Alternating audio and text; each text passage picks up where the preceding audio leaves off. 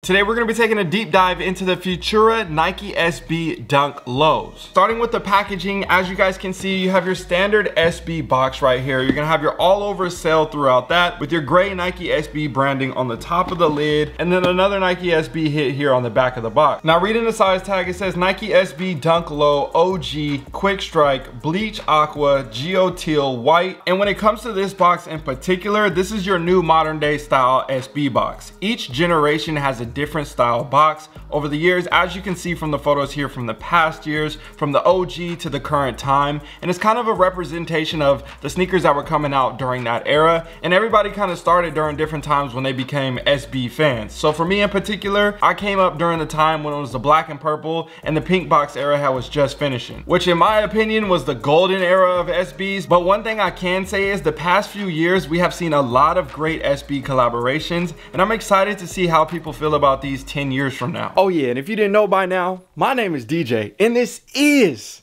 the DNA Show. Now flipping open the lid of the box right here, you got your classic wood grain print all throughout the paper, and then you got the shoe. Oh, you got the shoe. Also, before we get too far, these come with a Nike SB sticker as well. Typically, we see this on a lot of the releases. Now, when it comes to first impression of this sneaker, honestly, I can tell you right now, these things are nice. And I'm sure you're hearing a lot of people on the internet talking about, this is the best sneaker of the year, or if anything, the best SB of the year. And I can't lie, these are definitely really nice based off of the collaborations that I see projected to come out. I could see why people are making that statement, and again, it may or may not be for everybody, but at the end of the day, they did a really good job representing the artist and all the other elements on the sneaker. And speaking of that, we gotta talk about the history first. Futura is an artist that has been around for a long time and has set his name in the game and has done multiple collaborations with not only Nike, but other brands as well. He's based out of New York, but his first shop opened up in Japan, and eventually from his own name and his own self, he started Futura Laboratories as well, which is why we see the FL here on the inside of the heel counter. Now I know there's a lot of hype around this sneaker in particular, but we gotta talk about some of his best collaborations ever. The Air Force Ones, the Navy SB Dunk Low, the Dunkle High, and we can't forget to mention the Floms. For those that don't know what that means, it's for love or money. This is a very rare sneaker that's limited to 24 pairs and worth over $50,000, and it has all the currencies on the shoe from around the world incorporated in its design. And notice on there you have that same FL branding as well. And I'm not sure if you guys know, but there's actually a low top which is estimated to be only 5 pairs in existence, and we got a chance to see those on the channel here in the past. And if you guys want to see that video of Ryan Cooper's collection, which is loaded with crazy SB grails, go ahead and check that out after this video is done, because I'm telling you right now, it is a banger. As you guys can see, there have been some legendary releases in the past and even considered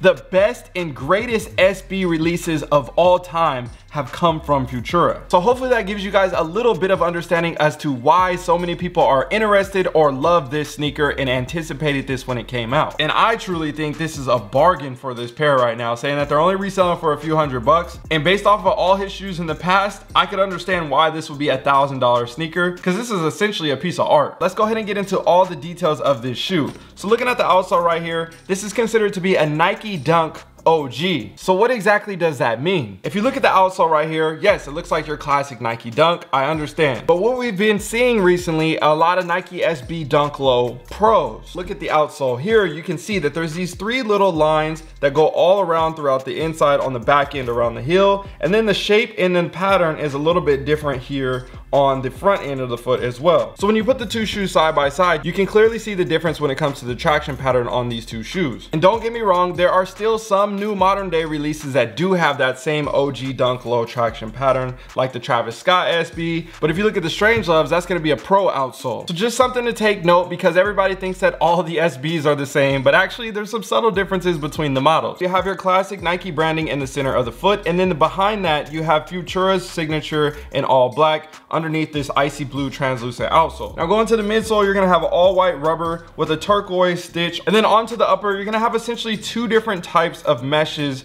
when it comes to the materials, and then a suede and a 3M as well. So this gives the shoe a lot of different dimensions when it comes to the materials and presentation. So when it comes to the white mesh throughout the tongue, the vamp, the side panels, and a little bit right here around the back end on the collar, as I feel the mesh, Honestly, it's a little bit soft. I thought it was gonna be a lot more gritty and stiff. Now when it comes to the rest of the panels on the eye stays, the mud guard, and around the heel counter area, you're gonna see this is more of a canvas-like material where it looks like they dyed or printed onto this area. Now, one thing that I did notice is sometimes when you see on SBs, for example, look at my De La Soul Dunk highs. Notice the same heel counter on the same two shoes, but they look different. Or like everybody knows, the Paris SBs, every model is slightly different the way the pictures and images go on the shoe. But for this one in particular, the colors and the pattern on this, the pieces of art, is exactly the same on every single pair that everybody gets. So I'm gonna pop up some quick images just so you guys can see how Futura likes to create when it comes to his designs and his pieces of art, and how he was able to take his style of art and add that to this sneaker.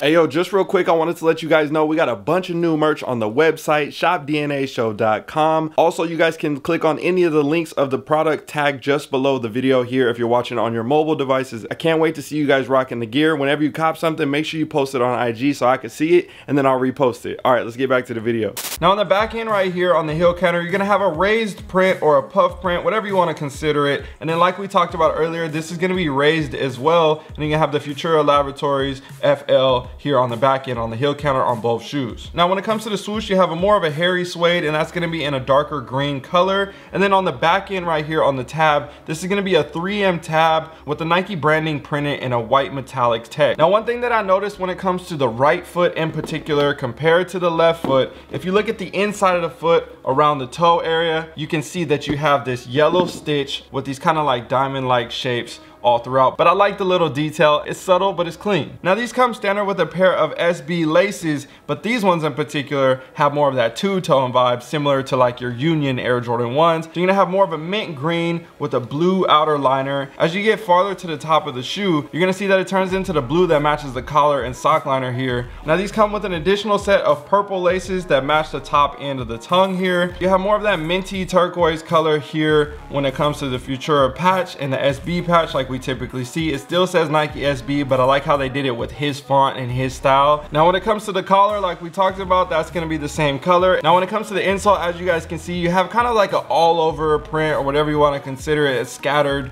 signature, and it's going to be in a bunch of different colors with the Futura signature. And then at the bottom right here, you got Futura Laboratories, you have Nike SB, and the Futura signature in all black right there. And that's going to be the same thing on both feet. And then on the back end, you got your little zoom pad here and your extra cushioning on the front end around the ball of the foot. So overall, I definitely think this is a very solid sneaker, and I'm kind of salty that I wasn't able to grab these for retail. This is my homie's pair, but I am still on the hunt. So if you guys see a size 13 for a decent price, definitely hit me up and send it my way, because I'm for sure looking to grab a pair and add them to my collection. I think they're going for like $400 or $500 or something like that right now. I think the prices will go up, and I know I'm a size 13, so probably you could get it for a cheaper price if you were a smaller size. That's just how it goes in the shoe game, especially when it comes to SBs. They always be taxing for the size 13s. You guys know the struggle. And I understand, because they barely make any pairs. Like, it's rough. When you go to the raffles and everything, they be having like one size 13 at the store. So I get it, I get it. So if you guys want to see any more when it comes to SBs or rare sneakers or any other additions to my collection, make sure you guys hit that subscribe button. And like I said earlier, I tagged the video for you guys to check out Ryan Cooper's collection, because I'm telling you right now, again, it is loaded with bangers. I would never let you down. Yo, if you made it to the end of this video and want to take your collection to the next level, I built a full community with private meetups with me and other members in the community as well. So if you want to be a part of that and get early access or behind the scene looks on how I run my businesses, this is definitely going to be a place where I can help you scale your collection and potentially start investing in other things outside of sneakers like real estate. So hit the link down below in the description and get signed up, and I'll see you guys on the inside. It's in my DNA. The only choice I like to make, what I'ma wear today. I would never let you down. It's in my DNA. The only choice I